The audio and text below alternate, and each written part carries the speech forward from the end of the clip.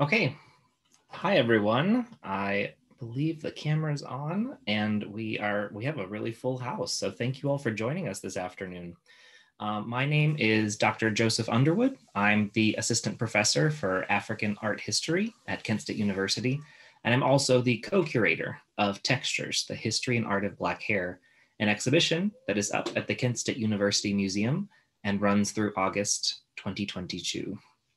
We are really excited about the spate of programming we have this year, featuring so many different artists and scholars and thinkers around the important subject of Black hair, Black visual culture, and history. So for today's event, I'm very excited to welcome our panelists. Nontsikelelo Mutiti, also will be referred to as Nonsi in this conversation, is a fabulous Zimbabwe-born visual artist and educator. She is invested in elevating the work and practices of Black people's past, present, and future through a conceptual approach to design, experimental publishing, and archiving practices and peer-to-peer collaborations. Mutiti holds a diploma in multimedia art from the Zimbabwe Institute of Digital Arts and an MFA from the Yale School of Art, with a concentration in graphic design. Some of her most recent accomplishments include the Soros Arts Fellowship for Art, Migration, and Public Space, and being selected for the DAAD Artists in Berlin program, where she is currently and joining us virtually. Our other panelist for today is Kijo Lee. Kijo is an art historian and curator who is Director of Academic Affairs and Associate Curator of Special Projects at the Cleveland Museum of Art. Her expertise is in American art history, the history of photography, and African American studies, as well as museum education. She earned her BA in art history at Douglas College and a dual MA in art history and African American studies from Yale University. She's currently a PhD candidate at Yale University, where her dissertation is titled Precarious Matters, Photography, Physics, and Blackness. So a virtual welcome to my co-panelists. I will stop sharing. Fabulous to see you both today. Thank you for joining us. So we're just going to dive in and have a conversation. There are slides and pictures and visual informatics that each of us have to share at different points, but I'm just really excited for a free-flowing conversation on the themes that have been really prevalent in Nonsi's work over the last few years. So as an introduction to the topic, Nonsi, how do you distinguish between the fields of art and design? Are these really different worlds? Do you exhibit or publish differently depending which field you are using? So just for those of us who aren't as versed in the difference between the two or how they might manifest in a practice, what is art versus design? Oh, you're muted. I haven't done a Zoom talk in so long, so I'm forgetting about all the technical things. But it's a pleasure to be here, first of all, and excuse my slight croakiness. I had a little bit of a flu, but I'm really glad to be speaking with you all today. And, the question that David poses is one that, often gets asked to me, many of my colleagues, and I've gotten to a place where I think less about these demarcations from an academic perspective, or kind of how we have stereotypically thought about design as something that is organized for an end user, and the artist who's working in that way is kind of producing something that has a really technical use value within a community, and often a targeted community, and that an artist is making work that is self-initiated and really out of their own motivations. I think as an artist, I'm making things that are functional for people, and things that are also functional for myself, and things that I feel are important for me to say and for me to investigate.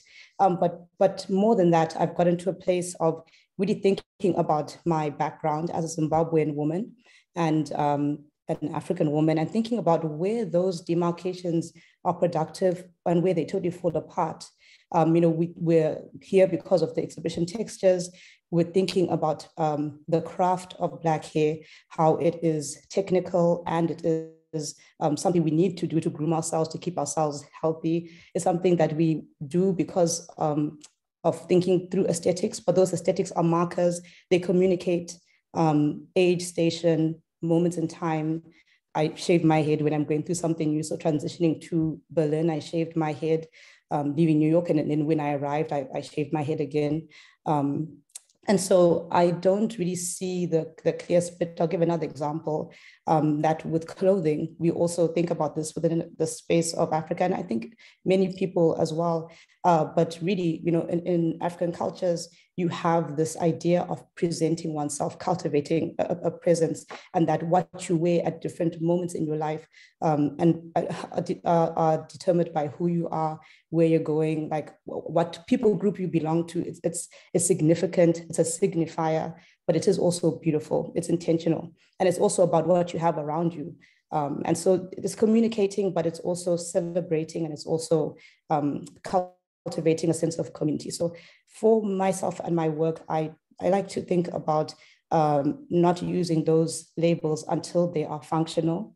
And I present my work. You asked about a platform. I think that platform is only useful because of the audience that you can reach through that space. And so I present work that's made with design tools, but it goes into museums and galleries. And I also design artwork that goes into publications, or think about publication as an artwork, creating a publishing entity that is an art project. And so I will use the terms when they kind of feel technically useful and become a mediator between me and people I'm having a conversation with. But I could totally talk about the work without those labels. I still think it's relevant. The most important thing is that I'm working around beauty. I'm thinking about beauty and the functional aspects of beauty, that it can arrest us, it can hold us, it can heal us, it can communicate. And that's what I'm really interested in. And that's the part that, that's why I make what I make. I'm very interested in the functional aspects of beauty. I really love that, Nancy, because intellectually I live in the both and, which is what you seem to be describing, and only use terms like, oh, I'm an expert in American art, when it's useful to make myself legible in order to get into a place and do whatever the hell I want. So, which is sort of the ways that I feel you as well. And so, we've known each other for quite a while. And I think that one of my favorite experiences of your work happened back in 2014 during your residency at Recess in New York.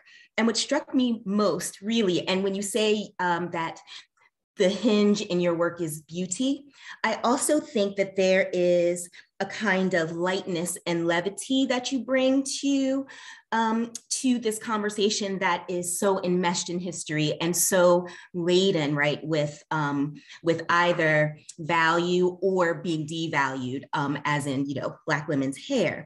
And so when I entered that space, which was at once familiar and challenging, so there were women braiding hair and learning how to braid hair, but also it was like a gallery space. So it was challenging to the structures of art history in which I'm supposed to enter into a space and be able to assess it immediately and make these decisions about it. But it also felt like home, which is not something that often happens to me in an art space. So I'm wondering, can you speak a bit about how that project came into being and how your practice has evolved? Because there are some elements I still find familiar, but they are used quite differently. Yeah, I started the project Ruka in the background of my research during my thesis at Yale. And I think you remember coming to my desk during Open Studios. I used to have mannequins, training heads for hairdressing school. At my desk, I was collecting combs at that time. I started collecting business cards because I was moving through spaces like Harlem.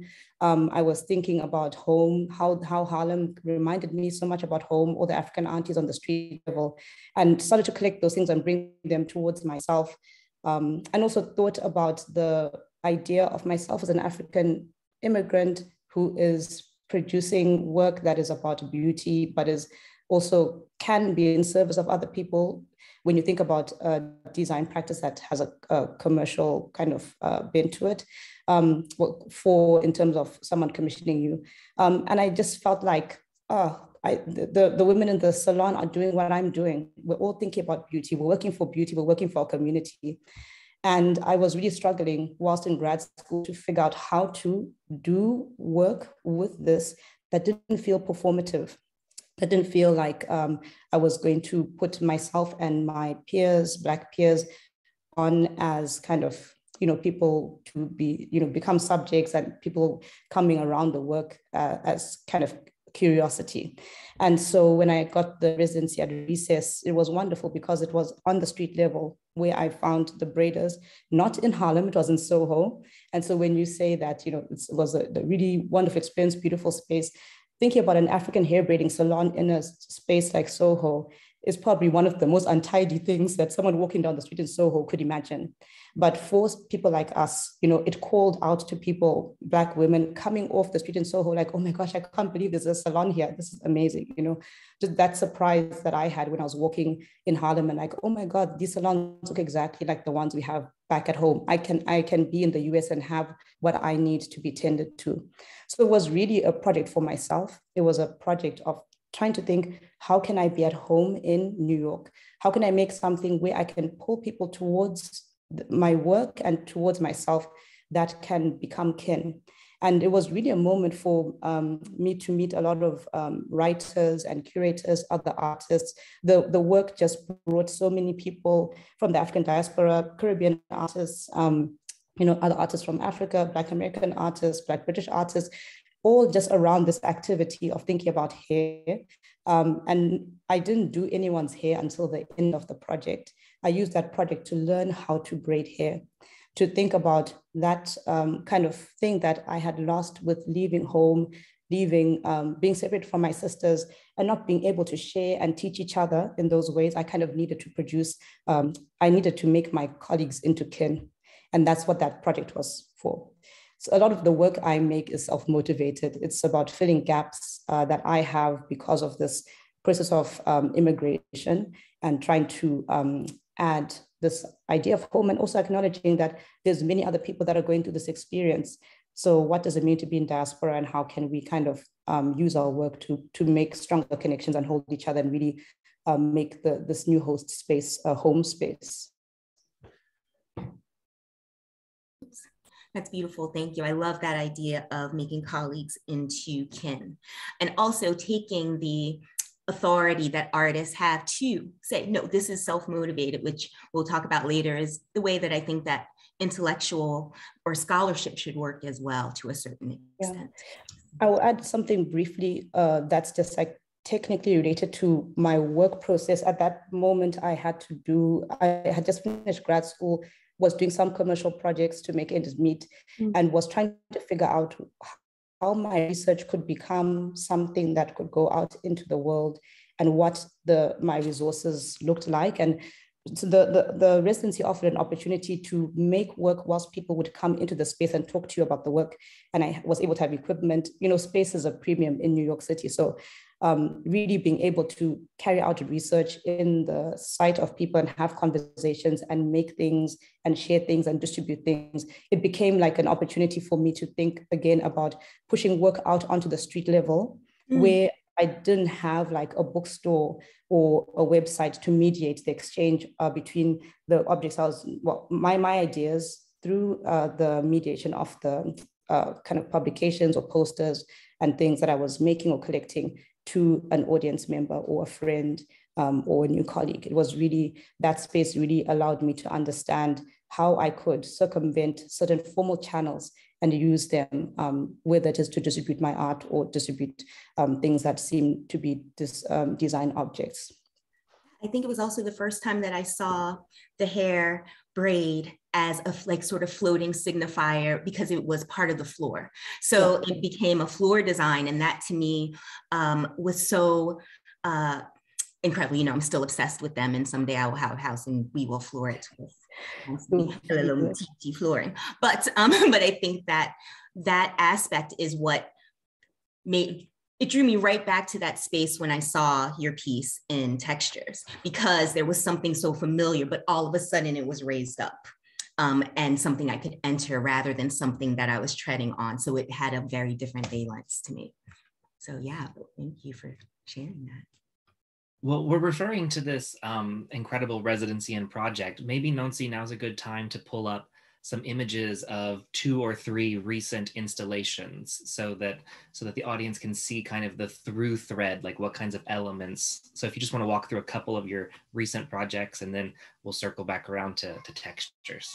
Sure, I can definitely do that. And I will talk about a recent installation which uses some of the motifs that Kijo is talking about, the braided patterns that originated from floor tiles and are based on these tiling modules, but were not on the floor this time, but started to come around different surfaces. I'm really interested in surface design. I guess sometimes I'm running away from thinking about the wall of the gallery. You know, you were talking about this earlier, Joseph. Where do I present the work? Sometimes, you know, because I was a painter before coming towards learning about design, and I started to kind of rebel against the idea of a framed piece, that something has to have a finite space, has to be hung a particular height on the wall. Why can't the work take up the whole wall? Why can't we be mapping the space with the work? Why does the work so obviously have to be held by the space? And where could the work creep? And could people stand on it or stand in front of it and immerse them or encase them and things like that? Just the way braiding does. Braiding comes across the surface of the body. It interacts with the body in so many different ways, but you can also find it on the floor, lying on the floor somewhere. And I really have been inspired by this, how hair as a visual object lives. And so this piece was a commission from an art space in DC called Stable. And it was my first kind of outdoor installation. I didn't really understand what that meant, but I knew that this was part of what I was wanting to move towards with my work, that again, we're not now inside the gallery, we're not bound by this supposed white cube space, but that this work goes onto the street level, and this work starts to attend to surface. And this work can be found by its audience. The audience doesn't have to know about the art space, know about the program.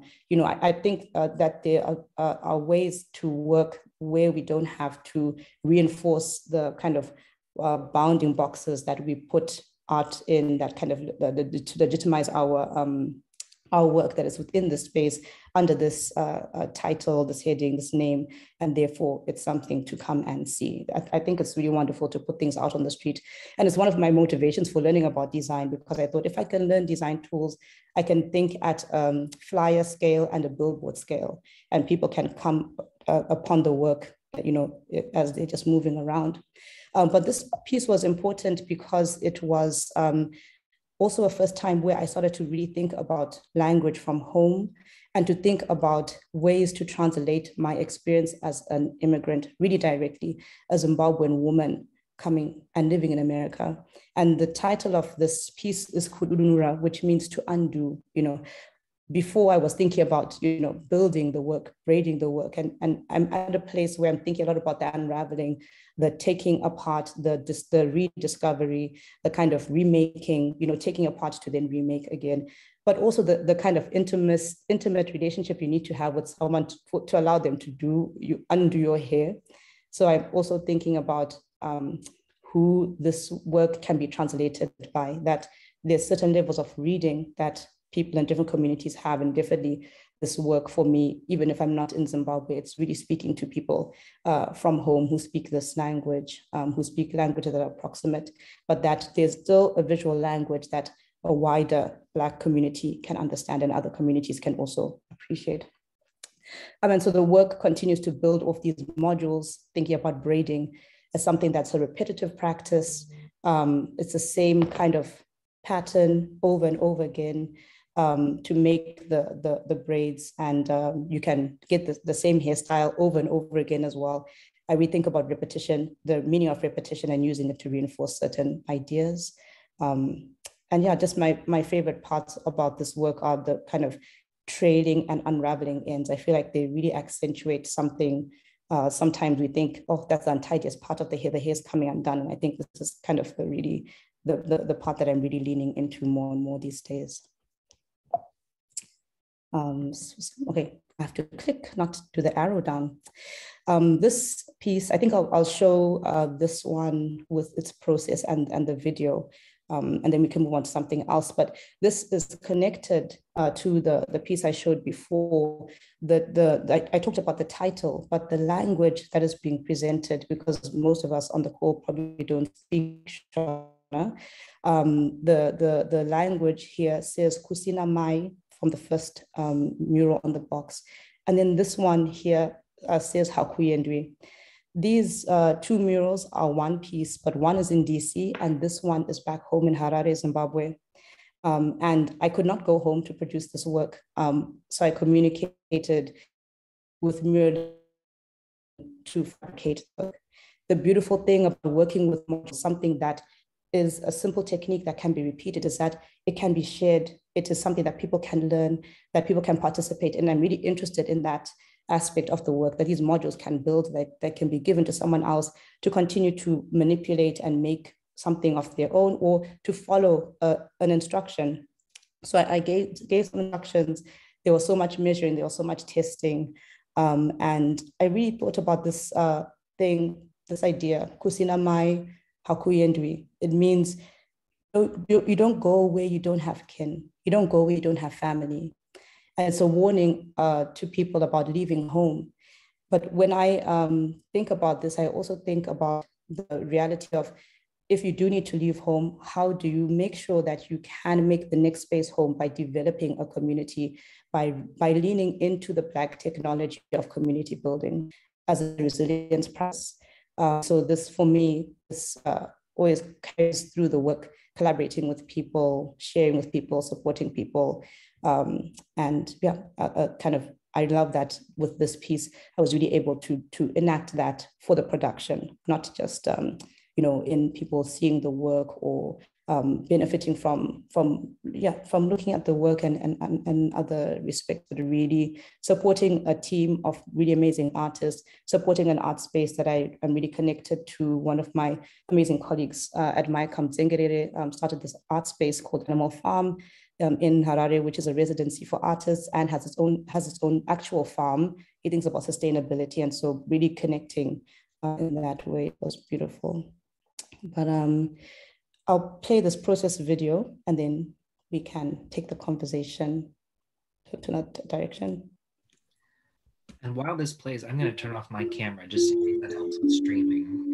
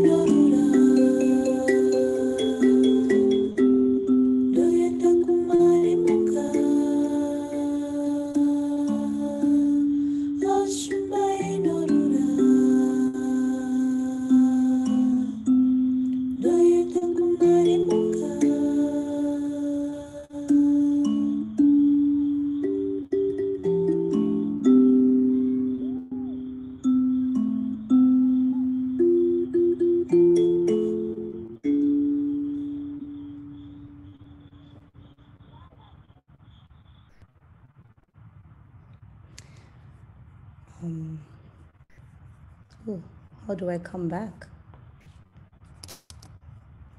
Just trying to find my cursor.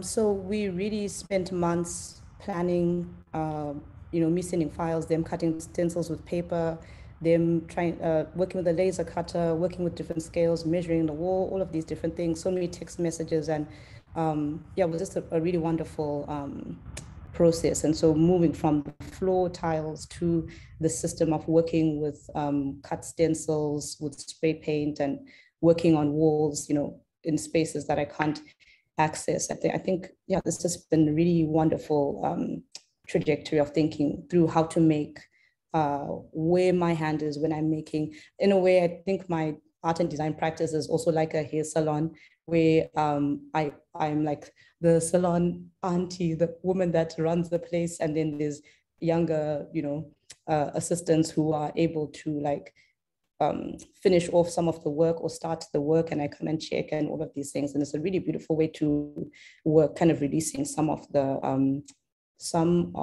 craft to other people, like giving agency to other people, allowing them to enter into the work and participate. I think I might move on to questions about audience, because all I can think about is as this manifests in DC and then it manifests, here in Harare. How do you even decide on an audience? Like, who do you try to reach? Because like you said, we don't all speak Shona, so we can't all necessarily read the text in that way. How do you think about audiences? Because then I have a follow-up question for Kijo about how she thinks about audiences too. I think that it is not important to always understand everything, first of all. So the question of language, for me, we're always working with different abilities to translate and to decipher. So I don't feel that if I'm making work, I just put up a piece here in Berlin with some Shona text, and actually the singer in this last piece, the musician Tanya Ratsatoengwa, helped me kind of think about what to write for this next, what the language for this next piece would be. And so, but if I answer more directly about audience, I'm my own audience. I'm making work for myself first. I make my work very selfishly because I need to. There's questions that I have that I want to answer. But for me, it's a good position because I know that if I have the question, someone else has the question. I'm not really that much of a genius that I can have so many original concerns. I'm not the first Black woman to be an immigrant. My mother was an immigrant. My mother studied in Germany in the 60s. I'm following a pattern. I'm trying to answer questions that people might have had or questions that people left. And I'm hoping that the questions that I'm asking are going to be a prompt to other people. I'm hoping that the answers that I'm finding for myself are going to be content for other people. And so, things that I've done from publishing to building websites like readingzimbabwe.com, they're very selfish. I didn't know enough about Zimbabwean authors. I needed to make a repository for my own self-study. But it's an act of generosity, understanding that your concerns are other people's concerns, that fulfilling that concern that you have, fulfilling my desire to make things that are beautiful and hold my attention. Especially during the pandemic, I realized I needed to start making work and pushing it out because people needed something that was kind of wholesome and really, just like something really seductive to preoccupy them when things were so beauty is so functional. And so, I'm my primary audience, but because I know that I'm not the only one who is tuned into these kind of ideas and whose eye leans towards that or whose mind leans towards that. And with the legibility issue, if someone can only appreciate the pattern, that's great. If someone can see its letter forms, that's great. Maybe they're going to go and try to translate, what does kusina mai mean? And then you grow. And maybe somebody knows Shona, but then they can't figure out, why is this thing that says kusina mai in DC? And then they have a conversation with someone and then think about it. Someone in Harare saying, why is it saying hakuyendwi?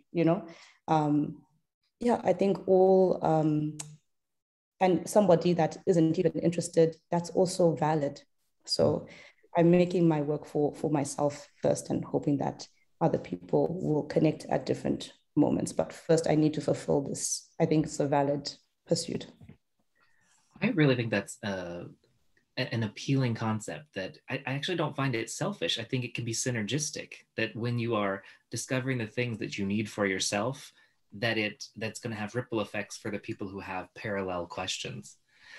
So Kicho, this actually brings me to a question I had for you, which was, on this topic of how do we reach specific audiences or think about legibility for audiences, we have to address audiences and perspectives that have been underserved or have been missing from kind of main narratives. So I know you are very committed to unearthing silenced narratives in your work, both within the museum, but also without. So how does that manifest? How can we translate what an artist designer does to what an art historian or curator does? How can you pursue that kind of line of inquiry? Well, I'll say that first and foremost, it's validating the kind of serendipitous responses that Nancy is bringing to the fore, right? That way in which someone, if they are in an art museum, it can seem like the knowledge is boxed. It is literally on a box, in a label, on a wall, and that's supposed to be what you need to know about that work to move on, right? And so as early in my training as a museum educator, I learned that on average, an adult, if they plant their feet in front of an artwork, spend an average of 17 seconds in front of it and not actually looking at the work, but reading the text, right? And so I'm always interested in what is in between that text and the work. What feels so validating about being able to read that snippet and walk away, and what is so dangerous about just standing in the work yourself and determining what it is that that work is saying to you. So I think in many ways, museums are set up to pose artworks as always giving, as only generous, as for setting up people to have expectations that everything they need to know is right at the surface. And so I think that what is really important is to point to the ways in which the discovery of a certain color that you saw in an artwork 3 galleries ago, while might not be related geographically, because it's related in you, that is a valid relation, right? And so I think that for me, it is through the work as a museum educator in which we sit together and I just ask people what they see and why they see it. And we are allowed, and then we build a kind of a universe of interpretation in front of that work. And so, but it can be complicated inside of museums because they are structured such that, and because we do want people to also feel that they can gain a specific kind of knowledge. People do also feel validated by being able to come back to their artwork and say, oh, I know these particular facts. But I think that like Nancy, my own scholarship and the way that I curate is also really selfish. So in my training as an art historian, during survey classes, there would be, Black People Week and perhaps, LGBTQIA week, and they would all be contained and the rest would be, here's what white men were making and doing, and here's why it's important. And even in Black Person Week, it would be, well, here's how these Black artists are actually looking at these European men and inheriting from them. So I'm looking at the in-between spaces and trying to validate that. And so I guess in practical terms, I guess I can show a couple of things. So currently I am curating a show called Currents and Constellations. Let me share my screen. Uh-oh. There we are.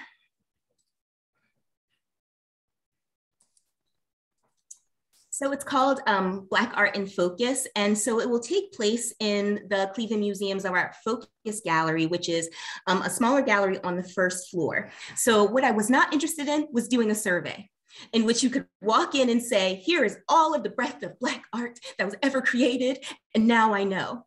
Instead, it is, here are some propositions of ways of thinking that groupings of Black artists over time are sort of responding to. And again, it's also very selfish because a lot of the emerging and newer artists that I will be featuring, I know from Yale. So it's this kind of way in which we sort of work within the circles that we have. I'm working to answer some questions for myself, but also provoke new ones.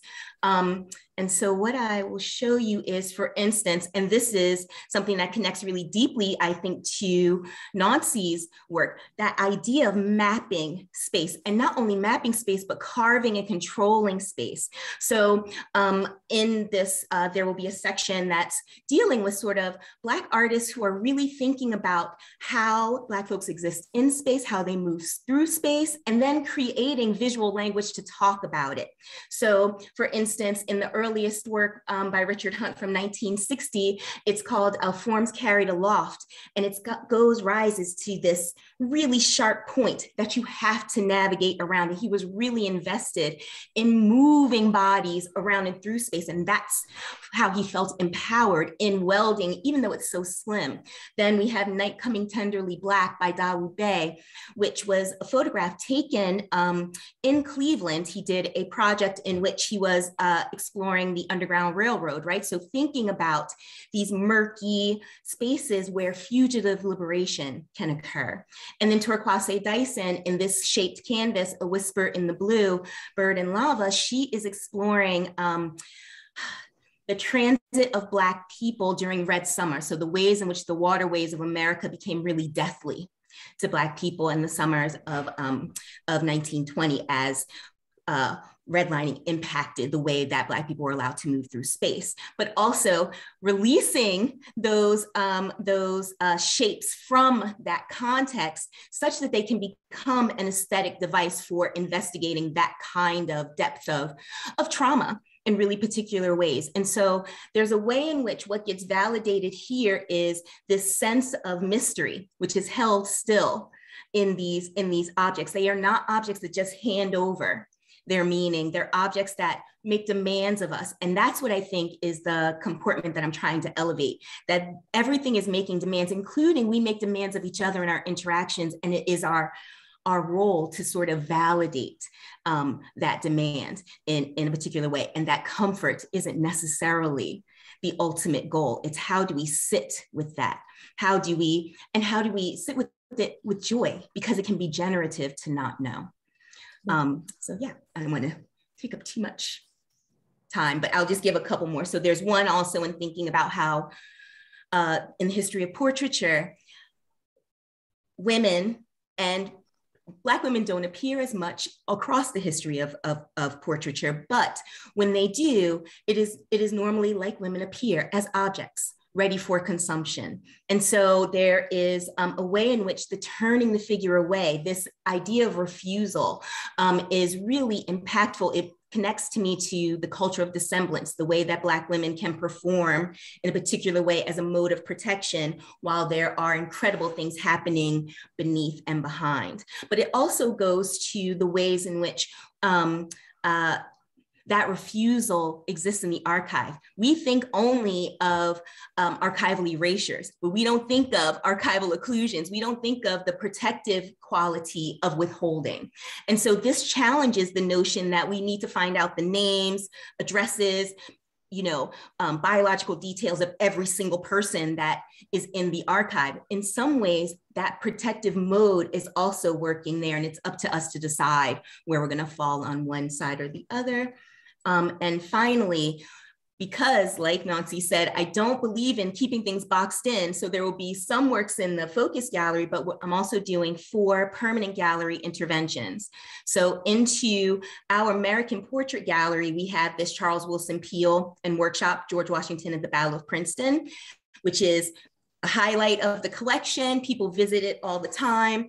And we will be bringing into context Titus Kafar's Shadows of Liberty, which is a reproduction of John Fayette's portrait of Washington that you see in the center, but in which he has taken the names of all of George Washington's slaves, painted them onto canvas, and then adhered them to the surface of the canvas with rusted nails. So as a bid toward the West African Nkisi Nkondi figure, so that who gets the power to speak, right? So yes, but they will be hanging right next to each other, which for our audiences will be a very new experience, when you get the critique and the sort of shining beacon at the same time. But to my mind, that's how we have to understand this human.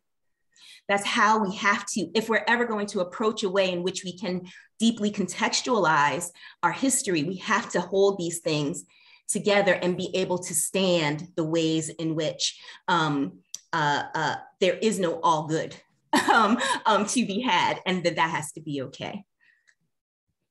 So yeah, that's kind of the ways in which I think about weaving these gaps together, but also living inside the gap. I really want to emphasize how important it is that to sometimes allow the loss to be and adjust ourselves to that, because so much trouble happens because we're trying to avoid loss in some way or another. Totally. So I just want to jump in and say I love this preoccupation with the gap. I think it's so important. The gap is also something to be read. Why is something not there? Yes. And that is content. And also just in terms of making images, negative space is so important in making the shape of what we focus on. And even with the work that I'm doing, the patterns become the patterns because of the space, because of dealing with the kind of frequency of the gap, and also with it allows for things to hold together or allows for things to fall apart. And so I really love what you're doing in your work, what you've been doing in your work for so long. And it's wonderful to see the manifestation in this curatorial project. Thank you. Thanks so much, Nancy.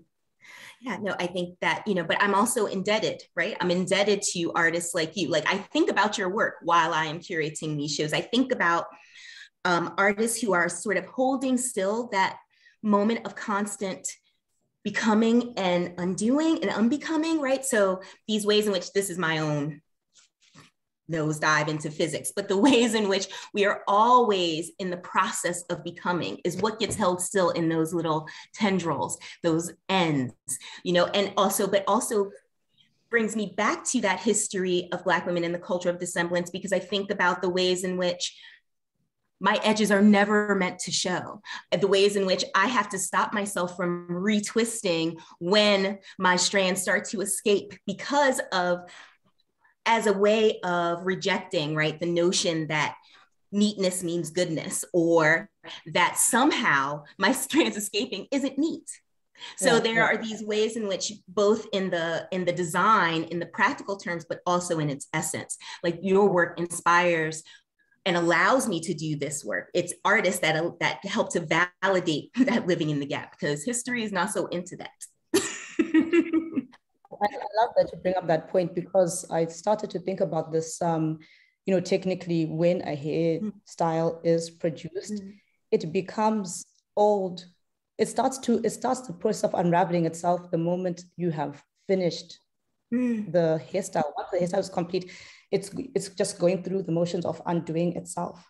Yes. And you decide the moment where you totally take it out and then refresh. And I think this is a reality, this kind of within the space of the museum and the art gallery, this tendency to preserve, to hold still, to create this level of stasis, to make things stable, is not a reality in our lives. Our bodies do not even do this.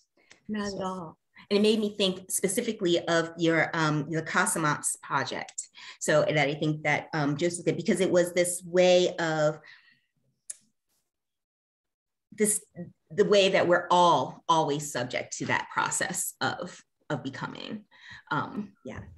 I'm really glad you brought up Casamance. So for those who haven't visited Textures yet, that's the name of the site-specific installation that Nonsi was able to construct with our installation team, actually in a very similar way to the project in Harare. It was all virtual and WhatsApp and, so Nonsi, can you walk through a little bit of the process of that? And I'm just even curious, when you first heard of Textures and this exhibition project, how you thought it might resonate with your practice, or when you first held the catalog and you got to see who else was in the show.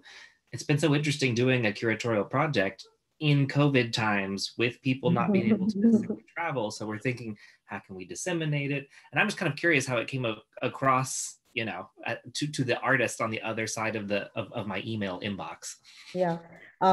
So I actually had promised myself I would not do another show that was about Black hair ever again.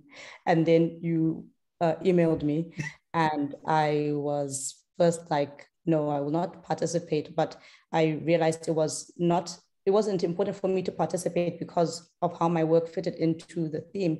It was important for me to participate because of whom my work was going to be in conversation with, and what the works, the juxtaposition, the kind of moving through the work and understanding the way people were expressing things, and not that the show is just about Black hair, like hair itself that sits on your head or hairdressing. It was about the whole vocabulary of tools, the history of the tools that Black people have used to tend, to care, to groom, and the politics around that, the kind of genius and inventiveness around that.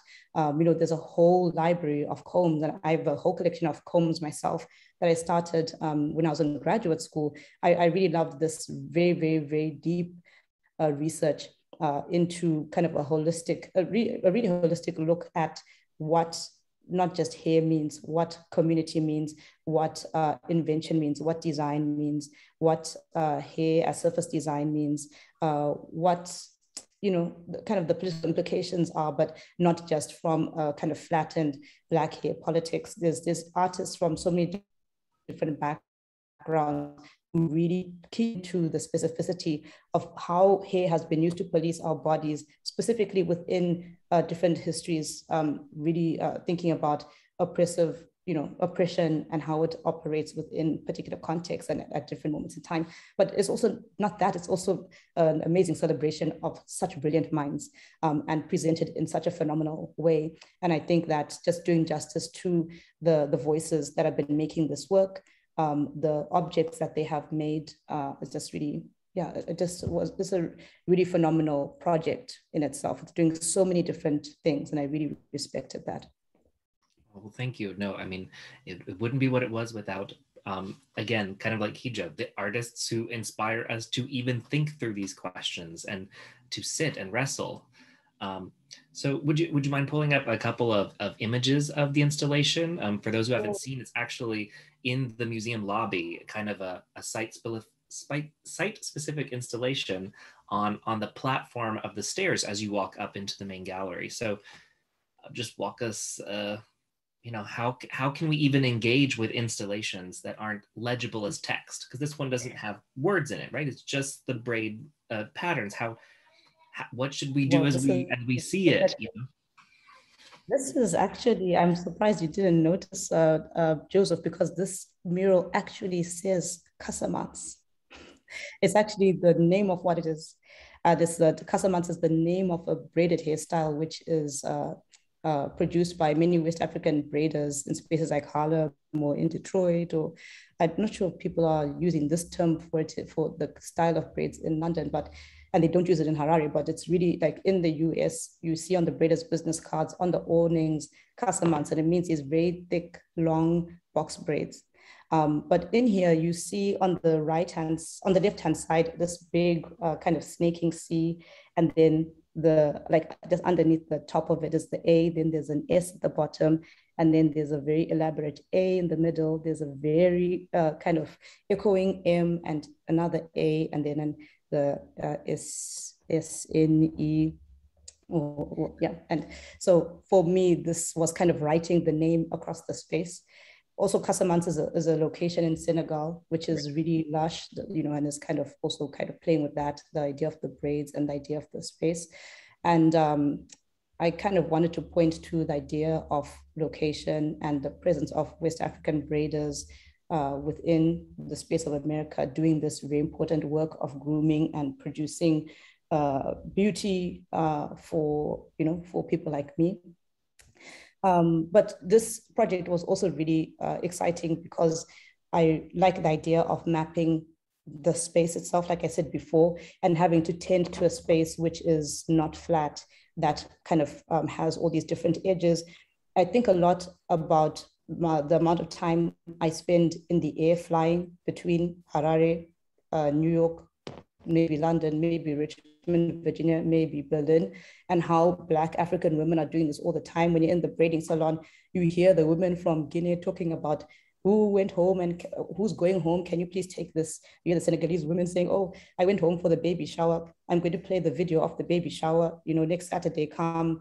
You know, everyone's always talking about travel. We see the world from kind of another perspective very often. And I loved this platform, being able to do something that was kind of almost again on the floor, something that came up the kind of winding around the corners, and that this area that I got to design with and play with is also a portal, is an entryway into another space. So it was important for me to kind of, to technically kind of use the language, not just the word, Casamance, the visual vocabulary of the braiding, and kind of, and work in this way. But you know, this was the design file, like it was so much measuring, and I don't have a very technical mathematical brain, but this work relies on it. It totally falls apart if things are not aligned properly, if things are on the same size, if things aren't touching, if something's at an angle, it falls apart, unless for the image, I want those breakages. Sometimes I want those breakages, but for this one, because I wasn't going to be there to make the decisions about breaking it in the moment, which I like to do, to add those idiosyncratic elements, just like coming at the end of the hairstyle and neatening it up. You know, when you're braiding in tandem with other people, somebody starts, somebody does the length, somebody comes and does the end. I like to be that person that finishes it off, but I didn't have the luxury. And so I had to bake some of those idiosyncratic parts into the file, and then really rely on the mapping, things mapping tightly to kind of make the work sing. But it was really exciting to think about all these facets. And this is a video that Joseph made of the space. And it's just really exciting to see the scale and the fact that the plan worked. I'm just really proud of this piece. And I learned so much about a very closed system that I have with these letter forms. I mean, I've really designed a series of letter forms from A to Z, 8 different versions of these letter forms that are kind of fixed. But when I work with them in an installation, that's the moment to play and adjust them. It's like figuring out another kind of accent that each letter form can have, like an accent, that different accents you hear in a salon, or thinking about when you are wearing your hair and then braids are kind of twisting and kind of tangling around each other, or knotting around each other, or braids are braided together again. I really love those moments. And then technically, it really is made up of even more pieces than what I planned, because of the limitations of the tools and the technology, which I always find exciting, to work with the tools, to think about what the tools can handle, and then to also trust in a technical team to produce. And all of this process, I really insist, if I'm not there, I need the photos. And when I'm there, I take so many images of the process, because for me, it's about the doing. I love the end result, but it's really about the doing and the making.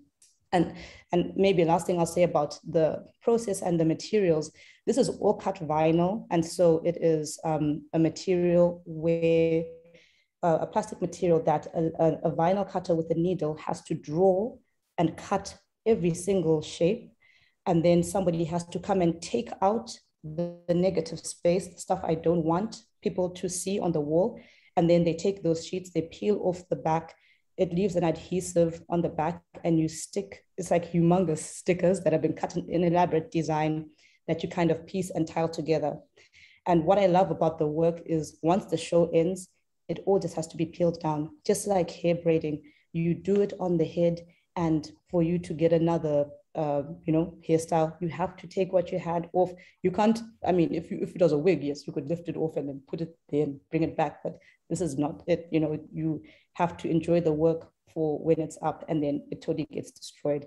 And I wish I was there to come and undo it, because it also is another kind of beauty to see the parts unraveling and making something new by starting to delete and take out certain elements. I think this is something I'm going to be exploring in the future, like how do I record some of the building and making, how do I record some of the taking down, that this can become like work itself.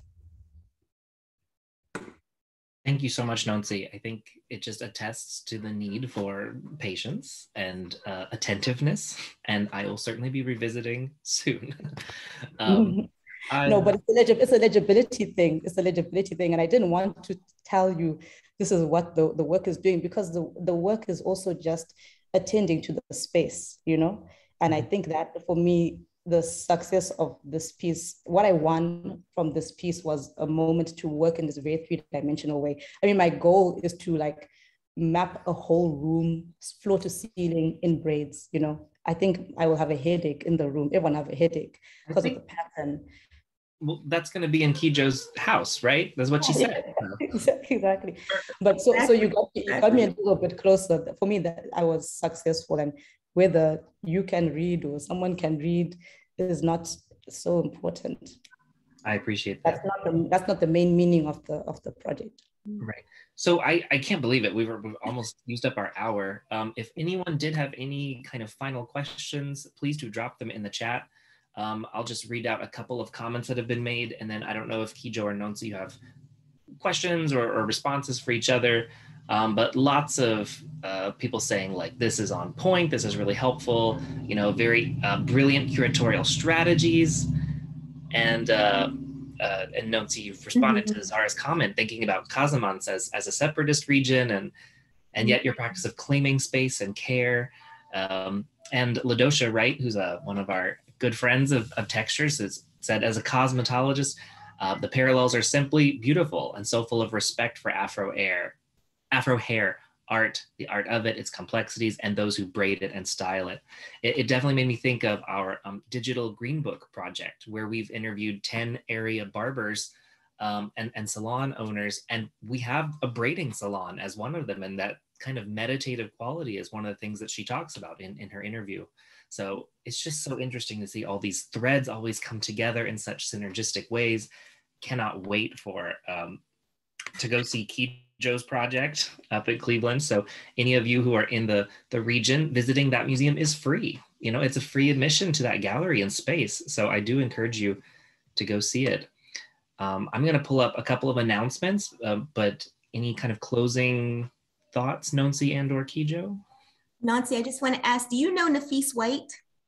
Oh, yes, I do. Because there's like some collaboration that needs to happen there. Yes. Okay. Pandemic, I wrote to her. On Instagram. I was like, we need to have a sit down. We need to have a serious sit down, because the connections in the work, you know, are there. But her preoccupation with the actual technical braiding and what she can do, and how she builds, and just like so mesmerizing, and also reminds me of Zenobia Bailey's work, you know, this attention to real technical and the labor, and how that is also, you know, important in making beauty. Sometimes I'm making digital work and it seems so easy just to output it. You know, some machine is doing it, and I really appreciate this attention to kind of labor and touching the thing the whole way through, and those small moments, and you do that when you're braiding. But I wanted to say that the dosha as a hairdresser also teaches and also publishes. And I think, again, back to the first project we mentioned about Recess and Ruka, that the space of the hairdressing salon, like the space of the home, is so multifaceted. It's a space for teaching, sharing, tending, caring, making beauty, healing. And yeah, I think that also, Kijo, what you're saying about your exhibition, you're kind of proposing that the exhibition can do these things, that the exhibition space, the museum space can be doing all of these things using the work of the artist, the voices of the artist, the motivations of the artist, and you're kind of thinking about the constellations and the groupings, that we can get all of that, all of those wonderful qualities just from entering into there. Yeah, and thank you all. You know, we have a piece by Nafis in textures, and it's you can't miss it, and that's what I think is so exciting about the exhibition, but also the publication, just kind of bringing all these voices and visual elements in one space.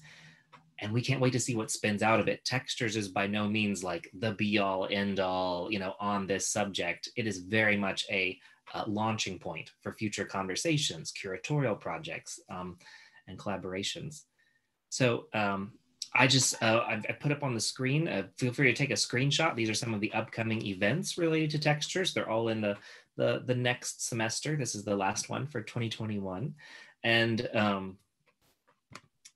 And then here are a couple of announcements based on the things Kijo was talking about, the exhibition she was referring to, which opens in February, and then a really compelling publication that will be coming out as well that Kijo has helped organize called Perceptual Drift.